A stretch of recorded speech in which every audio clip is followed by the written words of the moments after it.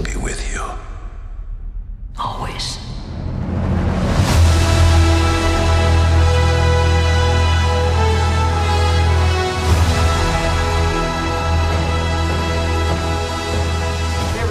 Here of Kessel Run Transmissions, joined as always by one of my best friends, Noah. What's up, guys? We just watched Star Wars Episode 9, The Rise of Skywalker, the final Star Wars movie in the Skywalker saga. This was it, the conclusion. This is it. It's over. It's over. This is our non-spoiler review. So if you haven't seen the movie, we will not be spoiling anything. Yeah. Just giving our initial thoughts. We will have a spoiler review out when the movie actually releases. Yeah. Initial thoughts, Noah. You cried a ton. So look, here's the thing. This movie started out and I wasn't ready. I thought I was ready. I wasn't ready. I was sitting there watching the opening, you know, the opening scene of any Star Wars movie is very much like, it's like, oh, obviously no spoilers, we're not going to go into it. It's just like, it's almost like you can't believe that you're watching it, you know what I mean? Right. And so I was sitting there, I was like, I'm not ready for this. Yeah. And I kind of felt that way through the entire movie. Like, I was just like, I'm not ready. But I was forced to be ready. And, yeah, no, I was crying basically the entire time. Like, there was just so many moments that were so emotional for me and probably most Star Wars fans. Yeah. That's this movie. This movie's fun. It's emotional. And kind of scary at times. Like, there's some frightening imagery in this movie with involving Mr. Palpatine. It's pretty clear, yeah. Palpatine. Yeah, that's not even a spoiler. He's a frightening character. He's been scary, but this one they bump it up. They amped it up. Yeah, I agree. What are your thoughts, Mike? So I think, you know, we talked about this earlier, but one of the greatest things about being civil as Star Wars fans is we're always going to differ on opinion, and I think that that's something that I've been able to adapt to with other friends of ours and fans. And my opinion on it differs a little more from yours, just because I thought it was okay. Yeah. I think that there was a lot of things that didn't acknowledge the whole saga as a whole. Yeah. I didn't really feel like it was the proper conclusion to all 9 films. Yeah. But I will say it's a fun movie. It's entertaining from start to finish. If you enjoyed The Force Awakens, you're gonna love this movie. That's the thing about this movie is, like, I'm a big fan of The Last Jedi. I love it, and I you like it too. You know, I do. Yeah. Neither of us are one of those guys. No, we don't. Oh, The Last Jedi, like Phantom Menace, whatever. Yeah. Like, we both enjoy The Last Jedi, and I love what Ryan did. This movie basically kind of shit on it. It's shit on The Last Jedi. I mean, really, like, don't go in, if you're a big fan of The Last Jedi, don't expect to just kind of pick up where that one left off. It's not. This movie feels like a direct sequel to The Force Awakens. It does. Like if JJ was directing Episode 8, this is kind of how I would imagine it peaking up. But he didn't, and so he was just kind of like, all right, well, I'm just gonna do what I'm gonna do, you know, whatever I'm gonna do, because you can tell there wasn't a real structure when they started this trilogy. Definitely no structure. There was no structure when they started this trilogy, which is a bummer. It is. That's something that should be obvious, and I think it would have helped a lot. I'm a big fan of this trilogy. After seeing Episode 9, this trilogy may be my favorite trilogy out of all of them. Okay. But I just think they could have really... A plot structure for this trilogy. Especially bringing back the franchise again. This is what it was supposed to be. I will say that I think Finn, Poe, and Rey should have been together as a group the whole trilogy. The entire trilogy. They work so well together. Yeah, I agree. Like this might be the funniest Star Wars movie to me. I'd agree, and the jokes were good. They landed very well. The jokes landed. Like, here's the thing: The Last Jedi has a lot of comedy, and a lot of people say they don't like. I don't have many issues. There's sometimes in The Last Jedi. I can understand how it didn't work for some people. Yeah, like... It didn't bother me. Like General Hugs. Yeah. I don't know how I feel about that. Yeah. You know, whenever Poe says, you know, he has something to say about Hugs' mother or whatever, he says, all those jokes, some of them land, some of them don't. There wasn't any that I could think of in this movie that I was like, that didn't work. Yeah, no, I mean... Yeah, it's and it's not like it's tons either, you know. It's not overwhelming. It works. Yeah. As far as the characters go, I think Kylo Ren's arc is my favorite. Kylo's arc. What's up, buddy? Right here. Yeah. Kylo's arc. I tweeted about this a moment ago. Is like the perfect. It was perfect. Yeah.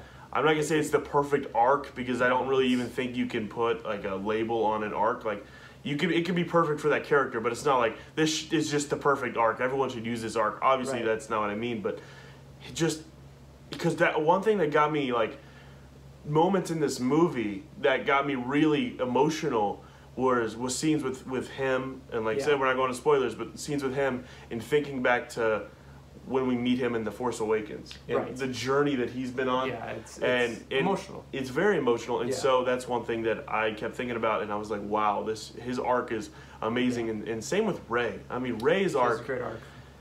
You're going from this scavenger to this Jedi, you know what I mean? It is insane. The amount of time we spent with Rey in this movie is the amount of time we should have spent with Rey in The Last Jedi. Yeah. And that's what I liked about it was Yeah.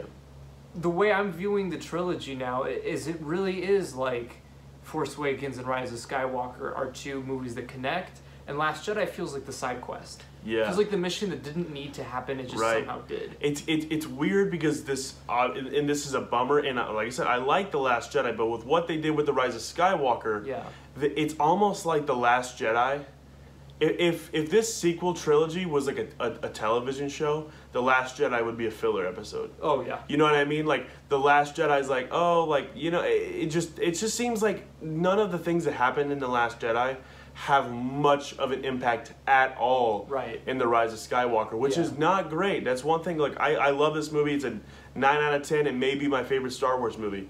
Okay. But one thing, you know, the 9 out of 10, why the reason it's not a 10 out of 10 is because it just doesn't, there's barely anything that connects it to The Last Jedi at all. Right. And that's a bummer. There's, you know, and they try a little bit, like, but there's seeds that obviously connect to it because it has to. Yeah, yeah. And I'll say, because this is not obviously no spoilers.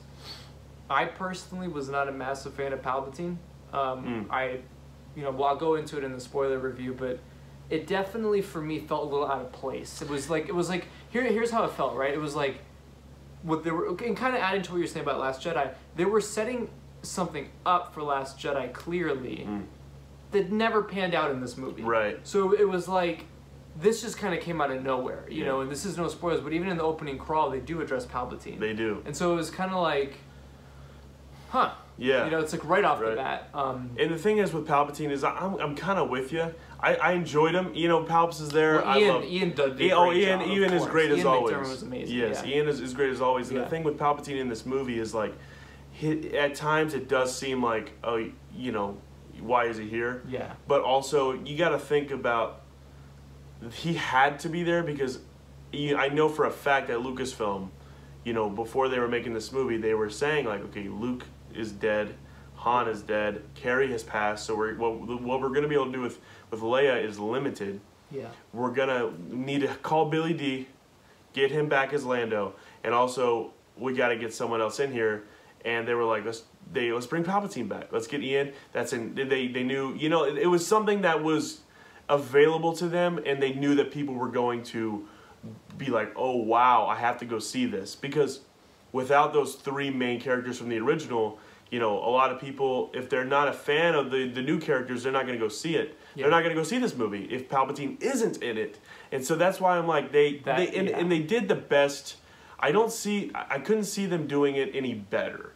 Like, I think they did the best with what they had with Palpatine. Yeah, I agree. I don't think, I mean... But it does still feel forced.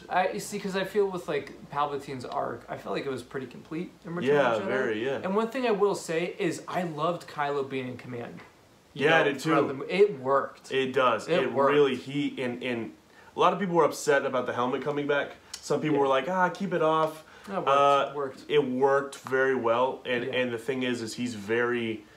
I mean, he has. It's like felt like Empire Strikes Back at times, like with Vader talking to you know, Captain Nita, like, you know, the stuff like that.